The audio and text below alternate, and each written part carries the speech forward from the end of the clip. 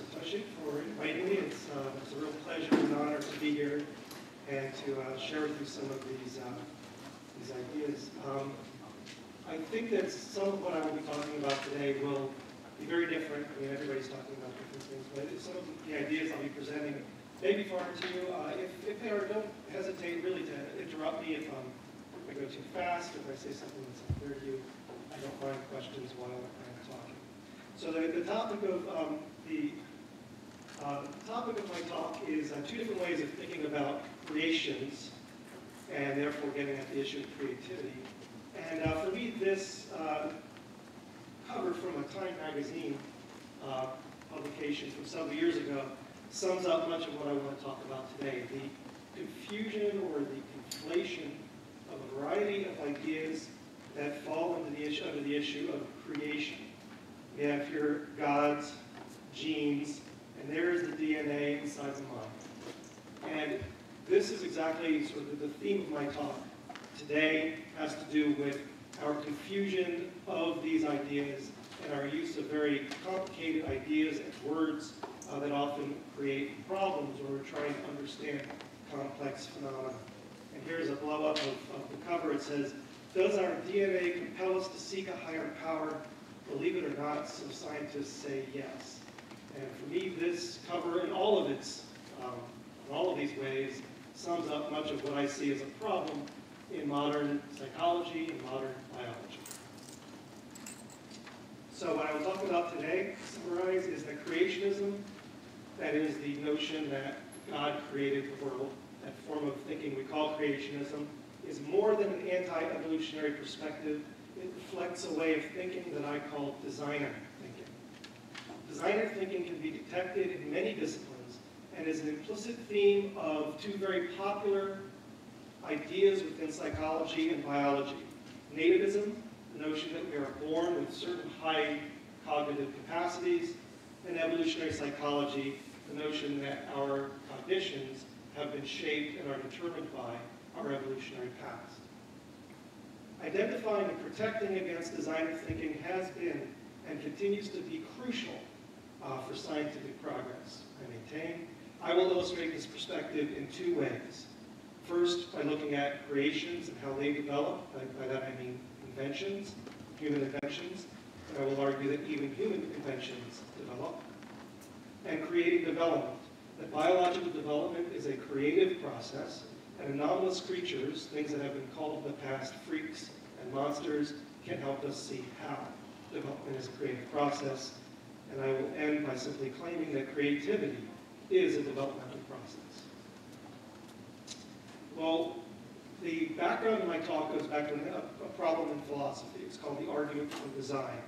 And it was stated perhaps most famously, but by no means the first time, by an English historian by the name of William Paley. And he said, he wrote, "Suppose I had found a watch upon the ground, and it should be inquired how the watch happened to be in that place. The inference we think is inevitable. There cannot be a design without a designer, contrivance without a contriver. Design must have had a designer. That designer must have been a person. That person is God." That is a classic statement of the argument for design. David Hume, the English philosopher in the 18th century, in his dialogues concerning natural religion, put it this way: "Consider anatomize the eye, survey its structure and contrivance, and tell me from your own feeling if the idea of a contriver does not immediately flow in upon you with a force like that of sensation. The most obvious conclusion surely is in favor of design." David Hume, in that same book in 1776, in making fun of the argument from design, said, "Thus, for all we know, our world was only the first rude essay of some infant deity who afterwards abandoned it ashamed of his lame performance." So this is basically making fun of design by pointing out the imperfections in nature. Stephen Jay Gould, the evolutionary biologist, put it differently, but same idea. "Odd arrangements and funny solutions are the proof of evolution, paths that a sensible God would never tread, but that a natural process, constrained by history, follows perforce." So the two ways to go after the argument from design is to talk about the imperfections of design, things like the blind spot in the case of the eye. You point out a perfect design and you say a rational God would have never done it that way. And an alternative method is to look for intermediate forms. In the case of the eye, looking for animals that have intermediate forms of eyes that give us some idea about the evolution of this structure. Nonetheless, despite all of the successes of evolutionary theory, creationists are everywhere. So here's my argument. Creationism is a framework for explaining the origins of the universe and life on our planet. But it also reflects a style of thinking, what I call designer thinking, that has had an impact far beyond the evolution debate. Designer thinking has played a role in many important issues, including learning, human invention, and development, as well as the nature and function of DNA. And in their attempt to understand complex behavior and cognition, nativists and evolutionary psychologists and many others fall into the trap of designer thinking. So designer thinking is as troublesome for our understanding of animal behavior, including human behavior, as it is for our understanding of animal form. The basic problem is this. We have complex phenomena. How do we explain it? Very often, the temptation is to place some creative force into the universe, into the mind, into the DNA, and from there attempt to understand that complexity.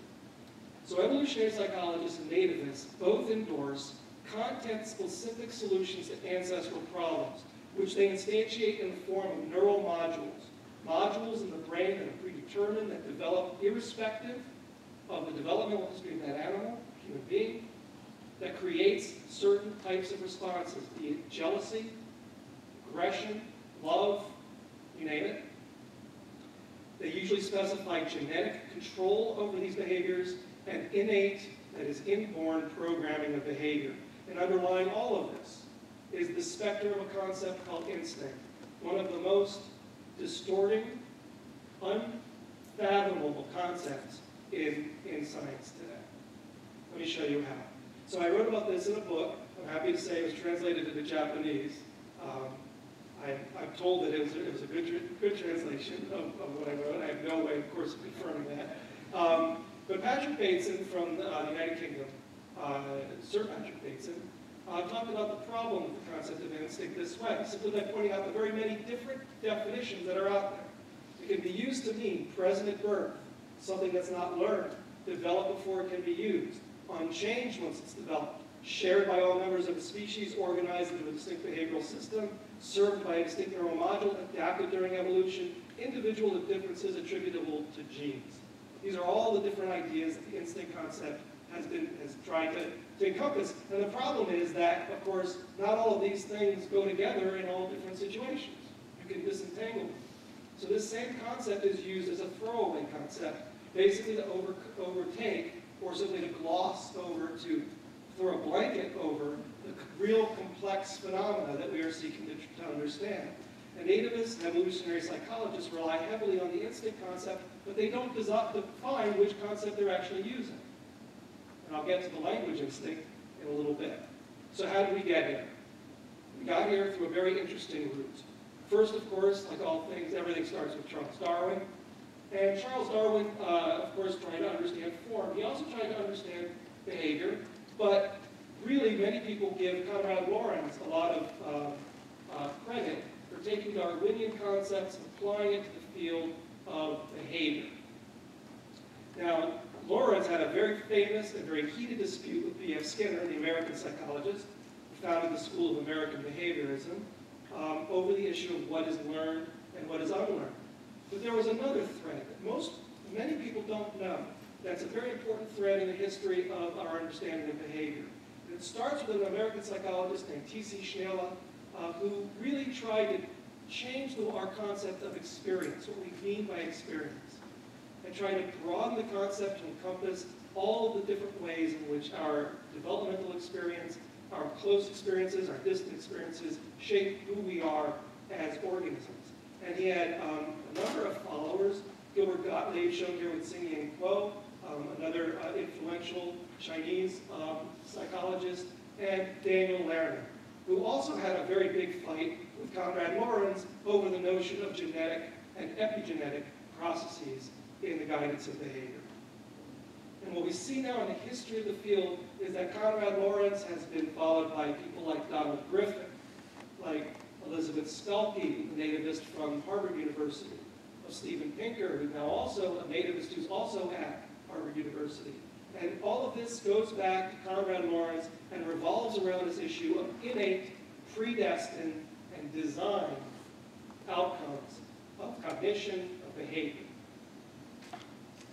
So I maintain that the notions of gods, genes, minds, and designs are all linked together and often mushed together and blurred in such a way that we often don't know how similar these concepts are in the history of our thought.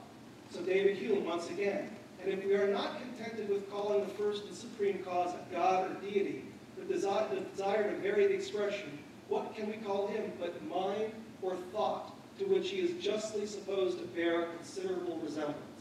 Or Fred Nyhaus, American evolutionary biologist, a developmental biologist, he said, biologists often employ two metaphors about genes, that genes control development and that genomes embody programs for development. Although these metaphors have an admirable sharpness and punch, they lead, when taken literally, to highly distorted pictures of developmental processes. And Evelyn Fox Keller, in a wonderful book called The Century of the Gene, writes, attributing to the gene the capacity to direct or control development, effectively credited with a kind of mentality, the ability to plan and delegate. Even to this day, the gene is sometimes referred to as the cell's brain. These are ancient problems, really, in our historical thought, in Western philosophy primarily, which continues to have a huge impact on the way we talk about these phenomena. So I have talked about what explains the complexity of the human eye. Darwin solved that problem.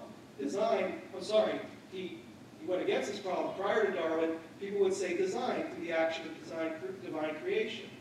What explains the complexity of the human cognition? Many people would say design through the action of consciousness or thought. What explains the complexity of development? Design through the action of genes. Let me give you another example of how people use genes in this design way. What explains the spooky similarities of identical twins reared apart?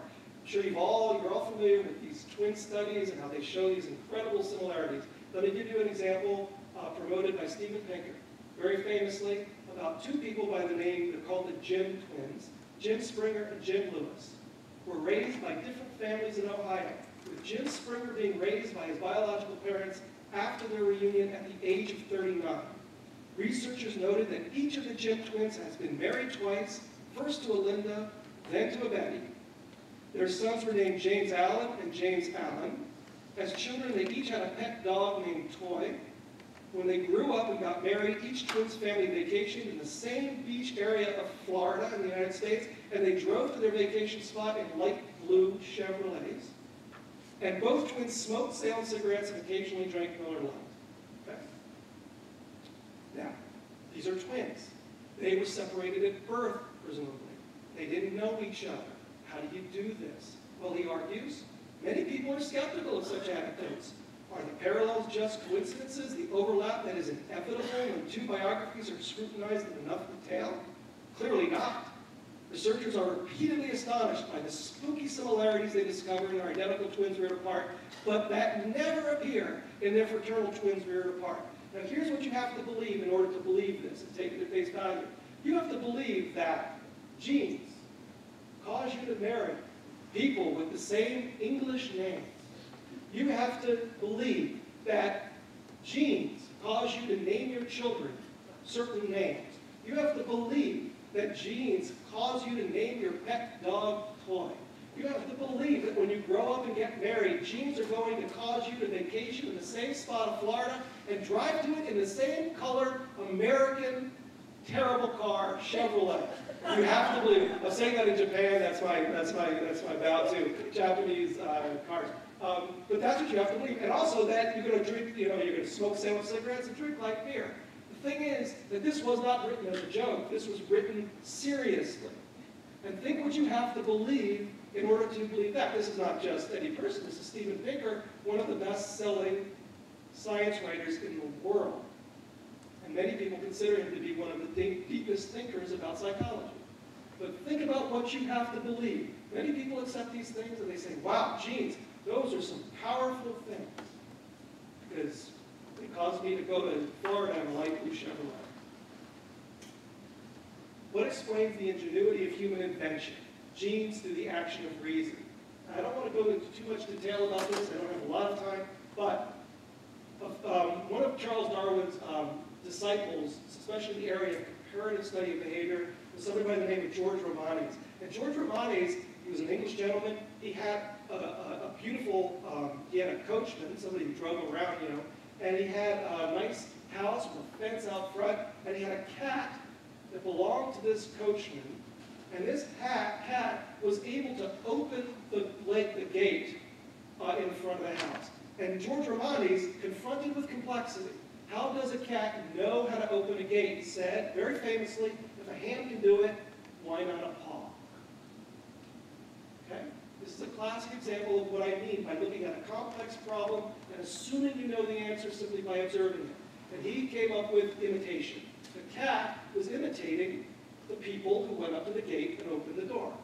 All right? Edward Thorndike read this and was very, very angry, an American psychologist, one of the founders of the School of American Behaviorism, and he devised something called the law of effect. What he did was he took cats and he put them outside of these they called puzzle boxes, and these cats were then put in, they were hungry, and they lashed around inside this thing, and they eventually learned how to get out. The question is, how? Now, he made fun of George Romanes. He said, you know, dogs get lost hundreds of times and no one ever notices it or sends an anecdote to a scientific magazine. But let one find his way from Brooklyn to Yonkers and the fact immediately becomes a circulating anecdote. He was making fun of George Romanes.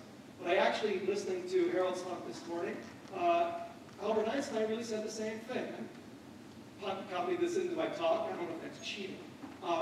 But Albert Einstein said, this combinatorial play seems to be the essential feature of creative thought. And I say, absolutely.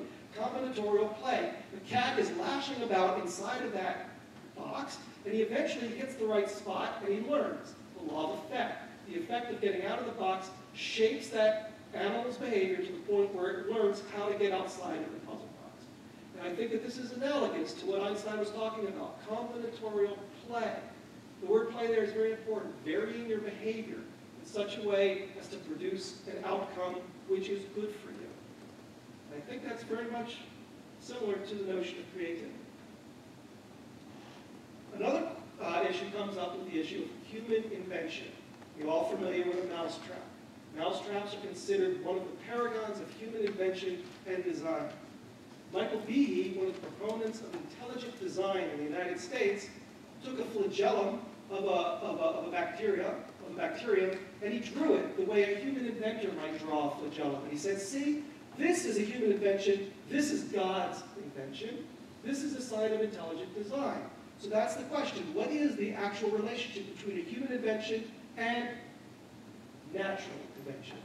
And so we are likely to say that this is a product of design, and we wonder whether this is a product of design. Darwin would say no, Michael Behe would say yes. But the problem is that in actuality, even designers don't believe that design works the way we believe it is, right? So for example, Thomas Edison wrote, inventors fail their way to success. Just like the cat fails its way to getting outside of the box. It lashes around and has lots of failures, but then it hits the right latch and it gets out. It fails its way to success. Einstein said the same, Edison said the same thing happens. And the American engineer Henry Petrosky, who writes beautifully about the evolution of human invention, writes, artifacts do not spring fully formed from the mind of some maker, but rather become shaped and reshaped through the principally negative experiences of their users within the social, cultural, and technological contexts in which they are invented. In other words, we too easily assume that human inventions are the product of an individual sitting in a room thinking of a solution to a problem. In fact, trial and error defines human invention just as it defines how the cat gets outside of the puzzle box, and just as it defines much of actual evolutionary processes. And one of the great examples he gives, and I understand I'm in a country that does not use, or is not famous for using these sorts of utensils, but one of his greatest stories in this book, Petrosky, in a book called The Evolution of Useful Things, is about the evolution of utensils. The first utensils were simply knives. You would pierce a piece of meat and you would try to bring it to your mouth. The problem was the piece of meat would often just swirl on the end. It was a very awkward thing, and often the meat would fall off before it got into your mouth. So the next step after the knife was to actually produce a two-pronged fork. But the problem with that was it did stabilize the meat, but it still wasn't very good at allowing the meat to come off easily, because it often came off too easily, and it was not considered ideal. So the next step was the three-pronged fork. We're talking human brilliance here, and the evolution of the three-pronged fork was considered better. And they kept going, and then there was the four-pronged fork. And there was even a time in Western history where a five-pronged fork came along, but then it was almost impossible to get the meat off the fork, so they went back to the four-pronged fork. And that's what we have today in most Western cultures is the four-pronged fork. But nobody sat in a room somewhere and said, I need a perfect way to eat meat. I think a four-pronged fork is the answer. Now, because it took hundreds of years for the evolution of this to occur. And of course, with the evolution of utensils, eventually there became a diversity of utensils. These are all the different kinds of utensils one can find in an American or European eating situation. And of course, there's another form of diversity out there in the world that has nothing to do with silverware. It has a lot to do with animals. And this is really, I'm not talking about my research today. My research is nowhere along these lines. But this is where I spend most of my time, is in the world of the diversity of animals. And, diversity comes in very, very many different forms. And you may not notice it at first when you look at this kind of a figure. So here's some things that we consider to be successful animals. There's an embryonic elephant. Here is an animal called anglerfish. Here is a blind mole rat. This is a skeleton of a jerboa. This is a star-nosed mole. This is an embryonic star-nosed mole. These are all good, evolutionarily acceptable creatures. Then there are others that we often refer to as freaks, monsters, anomalies. Conditions like parasitic twinning, dicephalus or two-headedness, diprosopia or two-faced condition. There's another case of dicephalus. Well, I became fascinated with this other form of diversity because this other form of diversity has not been treated well by evolutionary biologists. But I have maintained that monsters help us to appreciate development as a creative process. And if we only study normal or typical individuals, if we only study archetypes of species, then we feed the very same illusion that ensnares creationists. We encourage designer thinking. And what binds the anomalous and the typical is a common link to developmental process. What do I mean by that? If you look at all the different types of influences that work through development to create behavior or cognition, you see sensory stimulation, genetic activity, physical influences, work through this developmental black box to produce behavior, which then feeds back onto these things to alter the next round of activity. And if we unpack this system and look at it, we see that there are genes down here in the cell, there's behavior up here, but look at all of the things that have to occur to get from genetic activity within the nucleus of a cell and the behavior that we actually observe in each and every one of us. There's a lot of intervening activity that must be understood in real time if we're going to unpack the complexity and understand how organisms actually develop and function. There is a theory right now. It's not really a theory, it's more like a framework. And it's called developmental systems theory that attempts to place all of this in context, that attempts to refocus our energy away from thinking about predetermination, instinct, innateness, all of these ideas that have really, I say retarded, but that have impeded our ability to understand complexity, towards a more comprehensive framework that respects the actual complexity that exists in the world. First of all, it talks about development as a constructive process. Next, it talks about context, sensitivity, and contingency. Things are not predetermined in a contingent environment. And joint determination by multiple causes, including the notion of interchangeability. I will be giving you examples of several of these. Distributed control and extended inheritance. Harold alluded to this earlier, that inheritance no longer is linked exclusively to genetic transfer. Epigenetic processes, non-genomic transfer of information across generations is now repeatedly being appreciated as an important factor in evolution. So in our history, for the last 100 years anyway, and in part because of Darwin, we've separated development and evolution into a dichotomy. In fact, throughout most of the 20th century, development was taken out of evolutionary theory and was considered to be unimportant, for the most part, for understanding the evolution of organisms.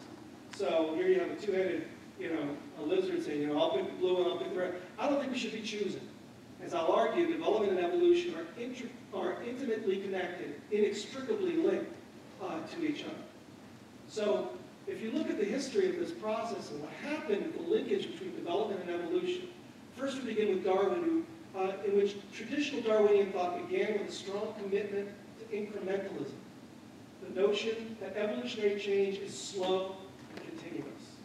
And with the rise of the modern synthesis, because of people like Brzezinski, Ernst Mayr, and Ron Fisher, the modern synthesis in the 1930s, natural selection was widely viewed as an external force. I'm reminded of what Masatoshi was talking about earlier, of internal versus external. But in the case of the modern synthesis, it said evolution is an external force. You have random mutation, okay? And those random mutations provide the variability upon which natural selection can act. In the same way that a cat inside of a puzzle box produces variability upon which it can choose which aspects of that variability get it outside of the box. This is why behaviorist ideas have often been analogized with evolutionary thinking.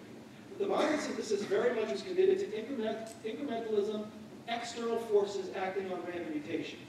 But in the 1890s, as is now increasingly being reappreciated, William Bateson, an English biologist, who actually gave us the word genetic as we understand it today, William Bateson saw that developmental variants can arise discontinuously and for a variety of reasons. In other words, he focused on internal forces of evolutionary change. Later, William Goldschmidt, a very well-known geneticist who was absolutely destroyed by the proponents of the modern synthesis because he used the phrase hopeful monster, which got him in a lot of trouble. He was vilified, he was made fun of. He's still considered one of the great geneticists of the 20th century, but he wrote, "We must not forget that what appears today as a monster will tomorrow be the origin of a line of special adaptations. The dachshund," speaking of dogs earlier, "the dachshund and the bulldog are monsters. The first reptiles with rudimentary legs or fish species with bulldog heads were also monsters." In other words, perhaps some of these odd species we see out there begin as developmental variants. Okay? And Harold was talking about this as well earlier today, this issue of chance. And Paulie had a point. What are the odds of all of these things happen if everything is due to random mutation? Okay? But what Bateson was arguing was it's not purely random. Some developmental outcomes are more likely than others. Per Alberch in the 1980s echoed Bateson's view and appealed for renewed emphasis on the study of form from an internalist perspective. In particular, he argued that monsters provide a good starting point towards such a goal. They represent forms that lack adaptive function while preserving structural order. There is an internal logic to the genesis and transformation of such morphologies, and in that logic we may learn about the constraints on the normal. And more recently, Mary Jane West Eberhard, in a very thick but wonderful book worth reading, said to see pattern and extremes of variation is to glimpse the world as seen by natural selection. It is not a world of uniformly tiny, mutationally based, or exclusively quantitative variance. Rather, it is one full of recurrent developmental anomalies that vary in accord with the genetic makeup of individuals and also with their environmental circumstances. Unusual variation is abnormal, at least in the sense of being rare, and sometimes even grotesque. But anomalies represent new options for evolution, and the options that anomalies offer are embedded within the mechanisms of development. So let's take a look at two of these anomalies, two of my favorite anomalies. This is Faith, the dog from Oklahoma City. Notice the lack of the two arms. This is Johnny Eck, a very famous mid-20th century developmental freak. Let me show you how.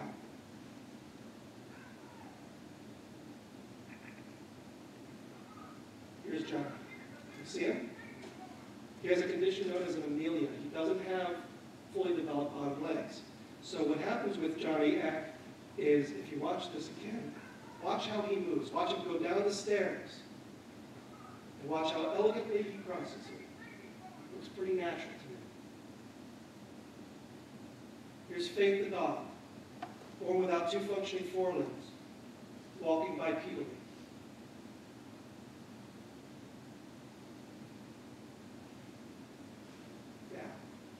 Our ability to walk upright is one of the crowning achievements of human evolution. Faith did it in a year.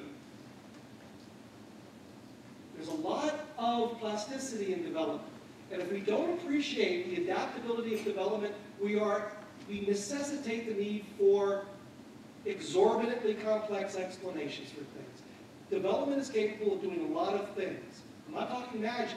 I'm just talking about organisms adapting in its environment. Let me show you what I mean in the concept of development as construction. Here is a normal species, the jerboa. Here's what it looks like as an adult. It's a bipedal species. This is what like I said, this is a day 50 jerboa, and there it is in real life.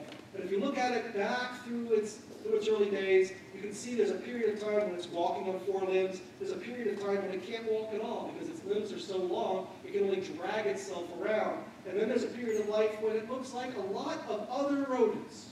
Voles, gerbils, gerns, dormice. When they're born, they don't look like jerboas, they look like rodents. But as they get older, their morphology changes. In the case of the jerboa, its limbs elongate. These animals are squat. And this, for example, this vole engages in a behavior called punting, where it basically rotates around on its hind limbs. Then it becomes a walker, and it becomes a trot. Gerbils also develop through this series, but also bound. They take off on their hind limbs and they land on their forelimbs. That's called a bound. This animal also bounds. Notice how squat their bodies are. This animal eventually will gallop.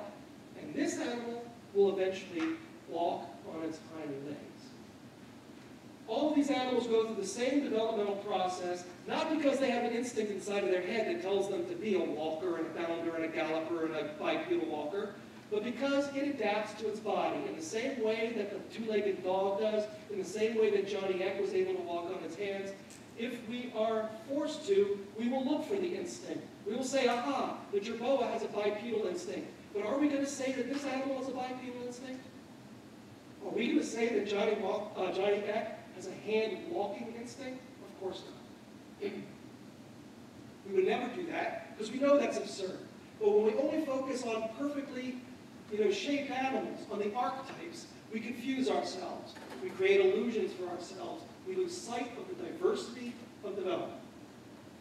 So the designation of instinct is reserved for evolved behaviors expressed by well-formed normal creatures, but the developmental processes by which a dog without forelimbs walks upright, or a man without legs walks on his hands, are qualitatively the same as those by which a jerboa or a human learns to walk upright. So anomalies help us to appreciate the developmental process, with a clarity that is lost by focusing on well-formed organisms alone, and that by considering the anomalous, we look for common developmental processes that in all animals make functional behavior possible. So for example, let's go into the brain. If you take a blind mole rat, and here are these big front teeth, these animals dig in their tunnels, and they're called tooth diggers, and you look at cerebral cortex, and you look at the representation of this animal's body in the cerebral cortex, this is the amount of cortical tissue devoted to those teeth. This is the amount of tissue devoted to its forelimbs. Huge, huge cortical teeth. And if you look at a star-nosed mole, very, very ugly creature, we can all agree on that. These animals have these little appendages on the front of their face, and they use them like little fingers, and they gather food. They're one of the fastest foragers in the world. These are the little appendages right here. And then we go into the cerebral cortex, and lo and behold, this is the amount of cortex devoted to that appendage. And this, look how big these claws are, and look how big. And you're going to say, aha, well, the cortex evolved. It predetermined its ability to reflect its body. But that's not what we know to be the case. In fact, the cortex develops its relationship to its body. How do we know this? We can take an animal like a short-tailed opossum. If we look at its cortex, we see that the touch sense is represented here, the visual sense is here, the auditory sense is here. But if we blind these animals at birth, if we remove its eyes at birth, we find that the cortex reorganizes. The visual area is gone, and all of this other tissue here that was visual is now responding to touch and sound. So you have a real-time reorganization of the cortex based upon the morphology of the animal with which it develops. A very bizarre case, a three-eyed toad. Researchers took an embryonic eye, placed it on the forehead, and when they looked at the cerebral cortex, they found ocular dominance columns just like you find in mammals, but never in reptiles, because they created an artificial situation in which the eyes could compete with each other for cortical tissue. We talked briefly about context, sensitivity, and contingency. Here, these are bizarre. Frankly, these are bizarre pictures. Here's a case of cyclopia in a kitten, diprosopia in a kitten, also in a kitten. Okay? Notice the single eye, notice the double face. Also a condition that happens in humans. It's a very disturbing picture. I mean, these children are generally rarely born alive. When they are, they live less than 24 hours. Notice this baby was born, I think, just last year in India. I don't know the source of this one. Notice this right here. Here's the way Wilder, an embryologist in the early part of the 20th century, drew this problem. This is what most of us are familiar with, human faces.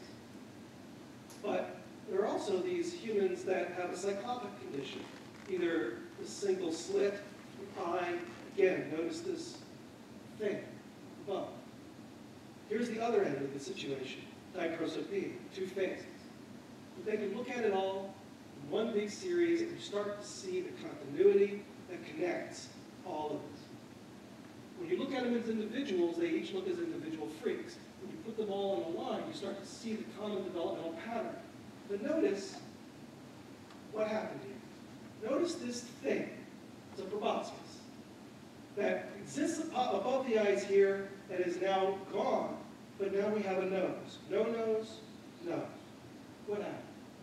Now see, if we were looking at a cyclopic individual, if we were just simply saying, okay, well, where's the nose?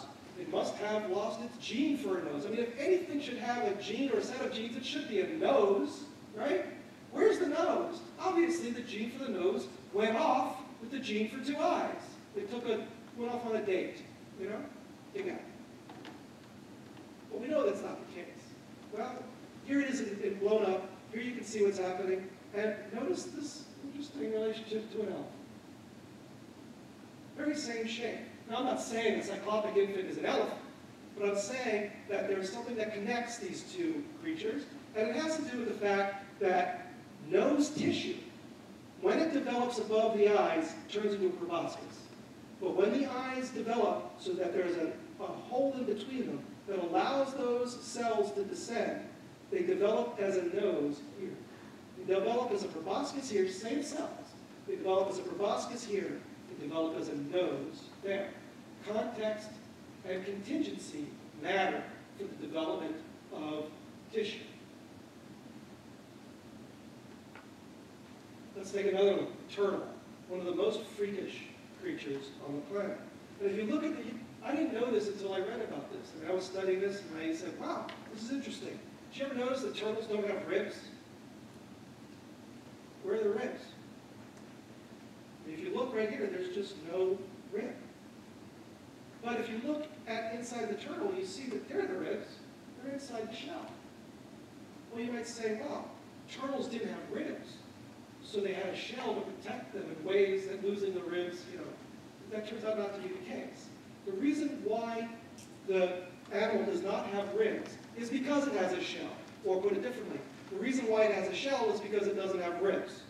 What happens is, and this is the way most of us develop, we have ribs that grow down and our arms and our legs are on top of the rib cage. But in the case of turtles, the ribs grow out. And when they grow out, they do not grow around. And when ribs grow in the skin, they could produce a shell. In other words, the shell did not have to evolve specially. It needed just simply to develop in the context of ribs growing inside the skin. And this is how you can have very rapid evolution. Evolutionary speaking, turtles evolved very, very quickly. And they evolved quickly because there was a developmental change which caused their ribs to grow out rather than around, and that led to the development of the shell. One last point, interchangeability. Here are two different types of developmental problems. What's called mirror image duplication in the forelimb of a frog, and mirror image duplication in human beings. In humans, this is often a mutation. But in frogs, it's because of parasitic infestation. Parasites invade the growing limb bud and can cause deformations, including mirror image deformation. In other words, there are two different paths to mirror limb duplication. One is a genetic mutation, and one is an environmental change induced by parasites. In the case of British grass snakes, here's and human beings, Dicephalus, here is a very famous, there are two famous twins. That's really clear. There are two people, Abigail and Brittany Hensel. Usually in humans, a mutation. But this is not a mutation. These are not mutants. These animals become two-headed because they are incubated in temperatures that are too high. If the mother, they're raised in heaps of trash or basically rotting soil that produce heat. If the heat is too high, you often will get two-headed snakes. Two paths to two-headedness, one environmental and one mutation. And now my favorite example of all is the fact that we all accept that males and females, especially in humans, other mammals, females are XX, males are XY. We accept that as a fact. What is the essence of being a human being, or a human male, or a human female? XX and XY. I ask my students this question all the time, and they always say XX and XY. But there's also a phenomenon known as temperature-dependent sex determination. And this happens because the cascade of genetic effects of all genetic and epigenetic events is very complex, and there are a variety of ways in which temperature and other factors can come in and influence how that system expresses itself. So none of us doubt that leopard geckos come in male and female varieties. Alligators come in male and female varieties. Turtles come in male and female varieties. But it's how their eggs develop that determines whether or not they will be a male or a female. Something as essential as male and female, and yet these animals can be genetically identical. They can be clones, and yet one can be a male and one can be a female, only based upon the incubation temperature of the eggs. In some species, it's low temperatures lead to lots of males, and high temperatures lead to, or low temperatures lead to lots of males, high temperatures lead to lots of females, and vice versa. Different species have different patterns, but the point is the same. Temperature matters. So, to go back to my original thought to start this talk, words often get in the way, and the concepts that those words are connected to often get in the way too. And the words that I think get in the way are things like God, mind, genes, design, creation, which I think are often used interchangeably, oftentimes without us even knowing it. And then there are these false dichotomies, freaks and normals, internal and external forces, development and evolution. In the end, I believe that creativity is a developmental process. If we really want to understand creativity, we should be looking at how creative things develop. Because development, understanding how things change through time, is always the best antidote to overly complex explanations for natural phenomena.